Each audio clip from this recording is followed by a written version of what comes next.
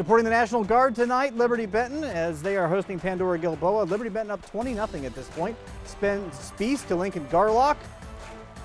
1st and 10. Now 3rd and 15. Spies finding Drew Baker, and he is brought down after a nice run. The camouflage just makes guys harder to tackle. I'm convinced of that. He's brought down around the 10-yard line.